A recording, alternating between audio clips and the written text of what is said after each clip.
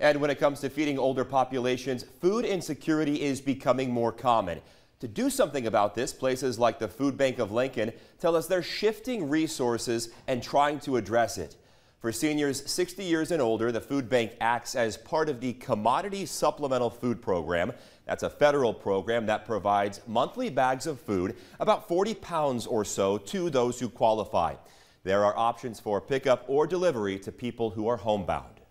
There's lots of barriers, lots of limitations, and we have definitely heard for some that they just don't know what they would do if they didn't have someone delivering food right to them because they just cannot get out.